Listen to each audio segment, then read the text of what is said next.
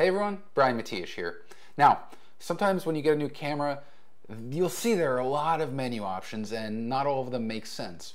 There are a number though that are really important.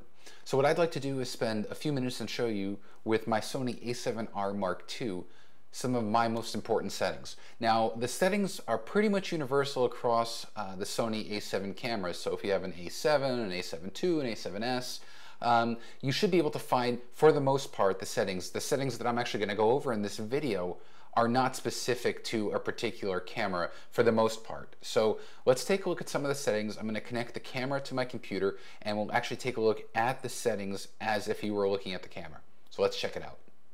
Alright, so here we are on the output menu of the Sony a7R Mark II. Again, for the most part, the stuff that I'm going to cover in this video is applicable to the A7, the a7R, a7S, and the Mark II versions of them. This first setting is probably the most important for me. And the reason for that is it's 2016, and oftentimes I'll take a photo and I'm out in the field just so that I can share it with my followers on social media. By default, when you turn on a new camera, usually under the quality setting, and this is, again, we're on the photo tab on the first page, you'll see this quality setting. Usually by default it's set to extra fine or fine, and these are JPEG standards. Now, you might be saying to yourself, well, I shoot RAW, and that's great. So you're probably going to go up right away, one of the first things to do, and select RAW. This is great. Now you're shooting in RAW, which is the uncompressed, untouched file format as created by the manufacturer, in this case with Sony. Here's the thing. If I were to take a photo right now with the RAW setting and send it to my smartphone, the JPEG that I'd get would be about a 2 megapixel JPEG, because the camera is not writing a full resolution JPEG. It's writing a JPEG that is essentially a small preview. It's essentially the JPEG you would see when you hit the play button or the preview button to see the photo. If you want to get a full resolution JPEG, you have one of two options. You can either shoot in one of the fine, extra fine standard formats, or if you want to have the best of both worlds, you can do what I do and shoot in RAW plus JPEG. And what that will do is it will tell the camera when you expose any photo, write the RAW file, and then immediately after, create a full resolution JPEG. Now let's take a look. I'm going to switch over to my iPhone so you can see I took two photos back to back. The first one was just with the RAW setting, and then the second one was RAW plus JPEG, just so that we can see the difference in resolution. Okay, let's take a look at the difference of when we send a photo from our Sony a7R Mark II to our smartphone.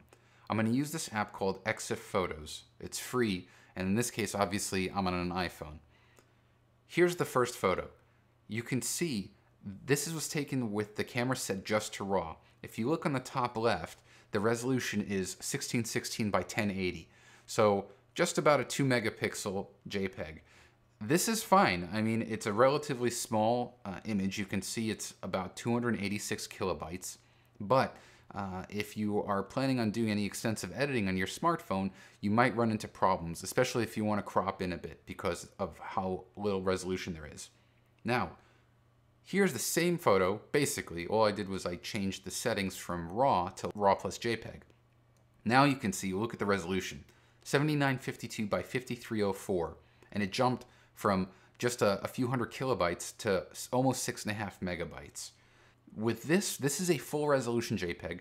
This gives you a lot more latitude in terms of cropping in and editing. And for me, if I'm going to edit a photo on the go for my a7R Mark II, I want to have as much advantage as I can. Okay, let's jump back to the camera and take a look at a few more settings. Now we're still on the camera tab, but we've moved over to page 6. And there are two settings here that when you get a new Sony camera are on by default. The first is long exposure noise reduction, and the second is high ISO noise reduction. Now, of the two, the long exposure noise reduction for me is very important to turn off. The reason for this is inherently it's a great option. If you're taking a long exposure to very high ISO, the camera can actually go ahead and apply a little bit of noise reduction. That will help reduce some of the noise. The graininess, those little bits that you see that make the video or image look a bit crispy. The problem with long exposure noise reduction is, let's say you put the camera into bulb mode, if this setting is on and you set the exposure for a minute, the camera will take about another minute of processing. So that's a minute that you're waiting for the camera to finish up applying the noise reduction. That to me is precious shooting time that is being used, plus you're draining your camera battery. So I set this to off. The same thing for high ISO noise reduction. My rationale is I want to get the shooting when I'm in the field with my camera. I'll take care of noise reduction with post-processing software when I'm at my computer, either at home or on the road. All right, now we're moving on to the gear tab on the first page, and the first setting that I want to look at is MF Assist, which stands for Manual Focus Assist. Right now I have it for off, and I want to illustrate to you what that means. So here, right now the camera's set to autofocus. You can see the autofocus brackets for phase detection, and the camera is focusing on the lens. In this case, it's the Sony 90mm macro lens. I'm going to switch to manual focus, and again, we have MF Assist off. So what happens when I turn the focus ring, you can see we have our distance scale and the image goes in and out of focus. The problem here is that it can be hard, depending on your vision, to see the details. That's where manual focus assist comes in. So if we go in here and select it to turn on, now when we go to our image, as soon as you start turning, you can see how we zoom in. And what's cool is you can use the D-pad to kind of move around the image. And this gives you assurance that whatever you're focusing on, even if it's something small like text, is in focus. And this is brilliant for me. This also segues into another setting right below it that's really important. For me, the focus magnification time, by default, if I remember correctly, is set to 2 seconds. What that means is when you start turning the focus ring, assuming you have manual focus assist on, after 2 seconds of not touching the lens, the assist zoom turns off. Now, sometimes it takes a bit longer for me, either I'm looking around and I don't want to have to keep zooming in and out. So I set my focus magnification time to no limit. What that basically means is, like we just did, if I zoom in, I can leave the screen on and it'll stay zoomed in for an unlimited amount of time, basically until I half press the shutter or I hit the focus zoom key twice.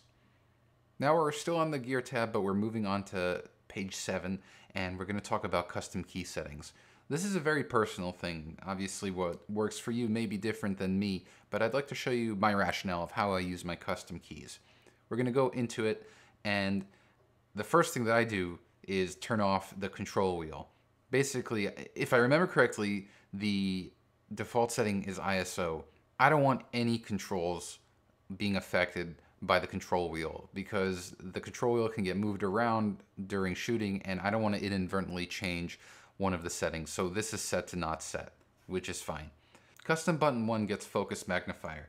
So on the a7R Mark II, if we're viewing something, if I hit C1, that brings up the reticle here for focus magnification. And we just talked about that with the settings. Because it's on, I have it. If you look at the very top left of the display, it's at one-time magnification, meaning this is the regular magnification. If I hit C1 again, it goes into 5 times. And then if I hit it a second time, it goes into 12.5 times zoom. So this is beautiful for really ensuring sharp focus. And then if you hit it one more time, it returns back to regular view. Jumping back into the custom key settings, custom button 2 is set to peaking level. Peaking level essentially controls the strength of focus peaking, which is brilliant because effectively whatever is in focus or in your plane of focus will be outlined in a color of your choice, whether it's red or green or white. And if I hit C2, by default I have peaking turned off because I don't usually use it. However, if I want to, with a simple touch of the C2 button, I can select peak low, medium, or high, which controls the sensitivity of the peaking. Custom button 3 is set to send to smartphone. One of the most used functions for me. If I'm at my computer and I hit C3, I can go through the process of selecting photos on my phone or on the camera itself. I can send one photo or multiple photos or all photos. It is one of easily my most used functions. I have custom button 4 set to steady shot. Effectively, this controls the image stabilization, whether it's on or off. When I'm hand holding, I have this set to on.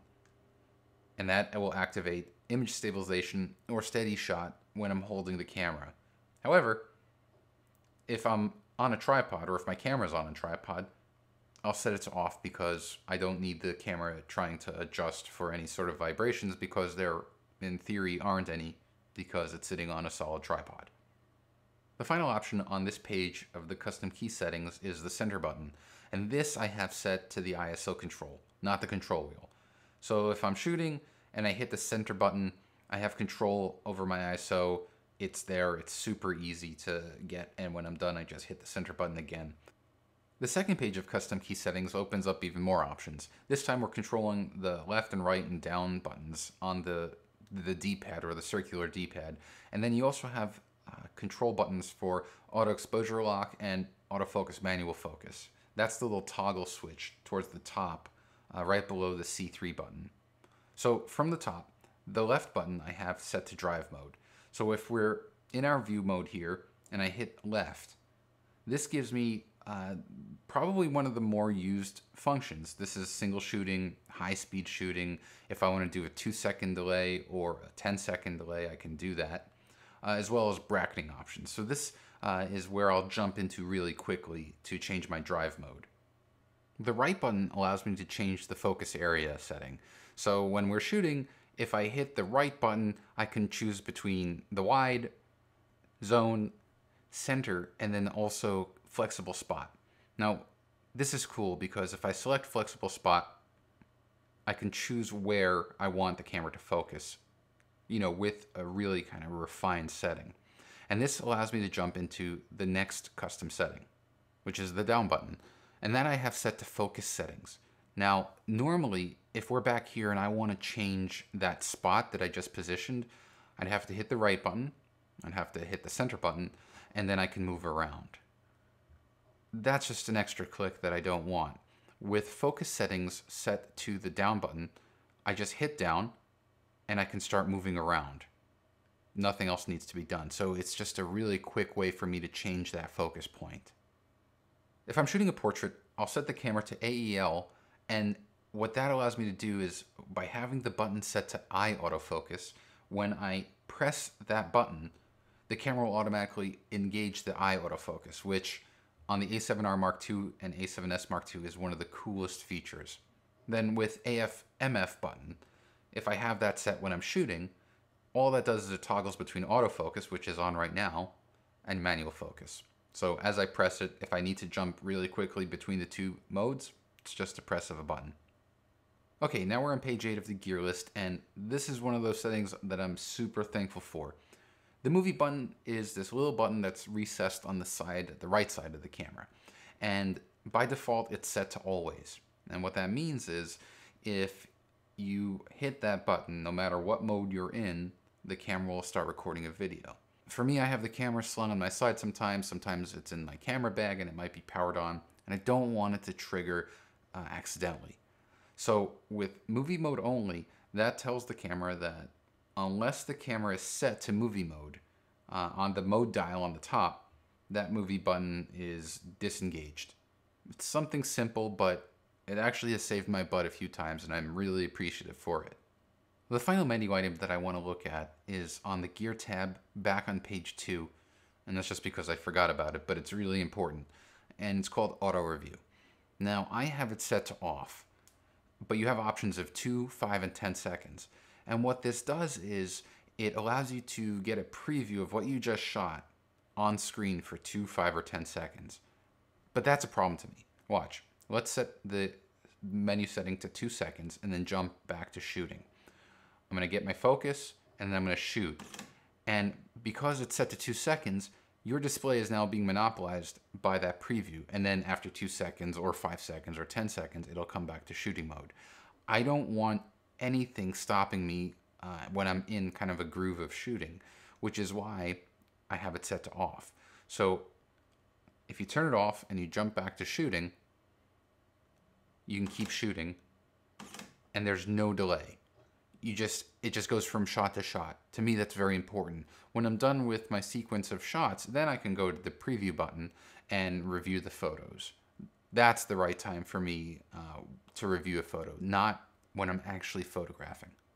So there you go. Those are some of the most important camera settings that I change on my Sony cameras, and I really hope it helps you with your photography.